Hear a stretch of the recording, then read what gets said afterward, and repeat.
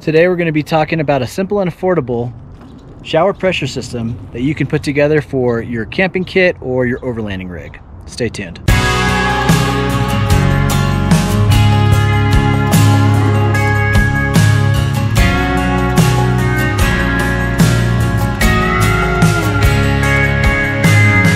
Hey everybody, and welcome back. Today on another family camping trip, and once again we're at a campground. Now, I mentioned this in the last video, we're at the time of year where we're doing some family camping. So right now we're out with my wife and my in-laws, and we're just at a campground in Big Bear, California. And so I'm not really putting together one of our trip films like I normally do, just because there's not much adventure going on. We're just kicking it with the family. But I did think that this was a great weekend to finally put together a video on the shower system I've been talking to you guys about for some time. Now, this weekend has been a scorcher. It's been like 95 plus every single day. And so we've been getting some use out of the shower system at the end of the day to kind of wash off and cool down from the day's heat. So I will just get straight into it. This is the entire shower system setup right here. So what I've got is the pressurized shower system unit right here. Now, this is made by JTech. I ordered this off of Amazon, and something that I'm going to try to do for you guys is put together a really good video description that's got links to all the stuff that I used, as well as like sizing and information like that, just because I've made some changes to the system to make it work the way I want to. Now, you guys heard me talk about these Scepter water tanks before. I typically have two of these, and I actually do have two of these right now. So I've just found out that 10 gallons, they're 5 gallons each, is a great amount of water to have on an off-the-grid camping trip. And so, like I said, let's get into the shower system. So this thing is pretty cool. It is USB rechargeable, and the way the reason why I'm doing it right now is I have been charging it in my truck right here.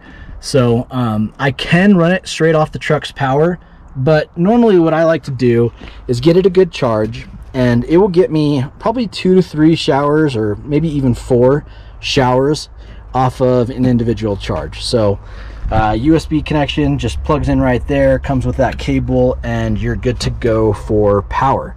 Now, this is right here the intake valve, and that connects to this gray tube. Now, this gray tube with this orange connector is exactly how this thing came. So what's cool about this thing is it's got a little filter on there to make sure that you don't suck up any like large debris into the water pump to you know, clog it up or whatnot. So that works out well. And I found out that this gray tubing works just fine for the intake. However, the tubing that this thing came with for the actual nozzle was the same gray tubing, and it's not very flexible and bendable, and it wasn't very long. So I actually went to Home Depot and just picked this up myself. Like I said, I'll link the details in the description for you. This tubing, and that plugs straight into the outtake of the water pump. So that goes up to the nozzle. Okay, so I did have to add this fitting to make the nozzle that I have added work. Now, I probably didn't mention this yet, but this did come with a nozzle. The JTech does come with a nozzle, but the problem is it doesn't have any kind of water control on it. And so once you turn that power on, which is the power buttons right here, it just goes. And so yes, you can turn the power button off to stop it, but I've realized that you lose a lot of precious water in the meantime. And so it's much easier to just be able to press this only when you need it, because obviously when you're off the grid, water is a commodity that is not easily accessible, and you want to conserve as much as possible. And so when it comes to my water system, everything that I have is designed to use as little water as possible and only what I need. And so that fitting and the nozzle, I don't exactly remember how much that cost. I know the nozzle was only $5 at Home Depot. The fitting, if I can find that for you guys, I will link that in the description. Obviously, you can see how this kind of fits on the tubing just perfectly. So obviously with the sizing of the tubing, you know, you'll be able to if you go to Home Depot yourself, order it off to Amazon, you know, I'll have that information for you. So what's really cool about this system, it's got 2 settings. I find that the first setting works just fine for me. So you hit it once to turn it on, so you can hear it running right now, and then you hit it again to kind of have like a slower setting, which I really never use, and then again to turn off. Now you could turn this on once and then obviously just manage the water with the nozzle, but I like to conserve the battery as much as possible, and so I typically turn that off. Like I'll rinse, turn that off, you know, wash, and then turn it on to rinse again. And so obviously I'm saving power and I'm saving water, and that works great. Now I'm gonna real quick put this together for you guys and attach it to the septic tank so you guys can see what it looks like when I use it. Okay, so the first thing I do is drop the intake nozzle inside the septic tank, and I push that little filter thing to the bottom, and then I take the hose, put it out of the cap there, and then I just kind of like lightly tighten that, and then I'm going to attach that to the nozzle here, or to the water tank here, sorry. All right, now I'm going to take the nozzle, attach it to the fitting,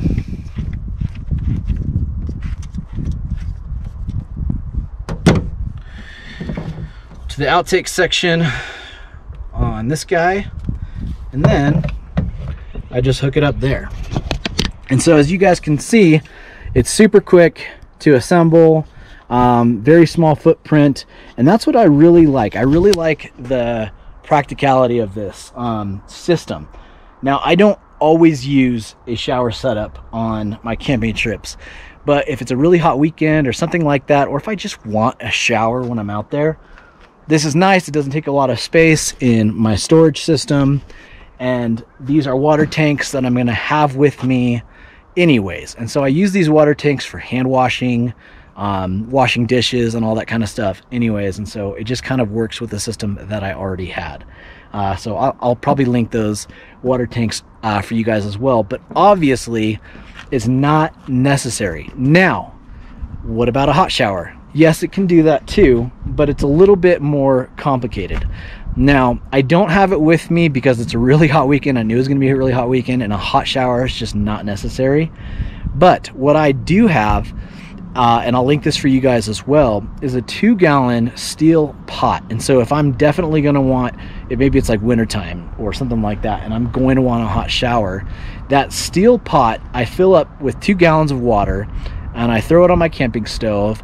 And with my Camp Chef Everest stove, it takes about 2.5 minutes to have a hot tank of water.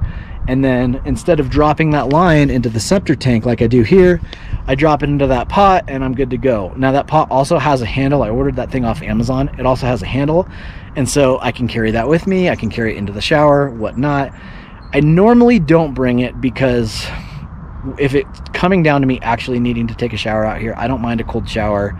I'm just trying to get the job done real quick. So, you know, to each their own. On a hot weekend like this, these water tanks, if I leave them in the sun, actually get plenty warm enough that it's like a nice warm shower in the evening. And so that works just fine. Now, you can see I've got it on the tailgate right now. That's not ever how I use it. Normally, if you guys have seen my videos before, I have my water tank right here. And so, you know, I usually can just hang the nozzle from right here, whatnot. Granted, right now we're at a campground, and so we've got a little privacy shelter, which I can go show you guys in a second. Okay, so what I got here is a Cabela's privacy shelter. Now this thing is big, it's bulky, it's actually really easy to set up, and I don't mind it at all, but it takes up a lot of room in the truck. I would probably not recommend this for most people. Now, if you're somebody who's going to set up camp, stay there for a while, and that's just how you're going to do it, then something like this could be great for you. It's big, it's huge, it's comfortable. But most people, if you really want a privacy shelter, you can probably get like one of those $60, $70 pop-up shelters that store nice and compact, and are easy to set up. So that's probably what I'd recommend for most people. I got this because I've probably mentioned this a couple times. My wife isn't into this as much as I am, and I was really trying to impress her with the privacy shelter and an outdoor toilet and all that kind of stuff. It didn't work too well. She doesn't mind this stuff at all, but she probably, at the end of the day, she probably wouldn't have cared if I just went this more simpler route. And so we have this, so we have it. But if I were to do it again, I'd probably do it a little bit different. So it does come with a rainfly and a zipper. All right, let's go in here. It's wet on the ground right now because we have used it, but it's got a little area to store toiletries, whatnot. It's got some air vents up top, which are nice on a hot weekend like this, but real simple setup for you there. So that is kind of everything for the privacy shelter. Now, I was talking about the Scepter water tanks, so I'm just going to show you what we use for hand washing, doing dishes. It's another one of these tanks. And something that I really like about the Scepter water tanks is the caps are interchangeable. Now, I kind of jimmy rigged this nozzle on here so that we could have water that turns on and turns off. Like I had said before, everything that I want to do water related is to conserve as much water as possible. And so that gives me a lot of control of the flow of water, and it tends to last for a while. So I think that kind of covers it for the water system. I know this was a really short video, but I've talked about this kind of stuff quite a bit, and so I wanted to finally put this video out there for you guys who have been wondering about the shower system. Now, this is something that was very affordable for me. It's worked out really good for us. If you're seeing this video and you really liked it, check out the video description for the details and stuff. If you've got a better system and you want to share what that is, go ahead and leave that in the comments so that everybody can see it. I've said this multiple times, my way isn't the only way, but it is a way and it's working for me. So I hope you guys got some value out of this video. If you did, please make sure you like and subscribe. Thanks for watching, and hope to see you out there.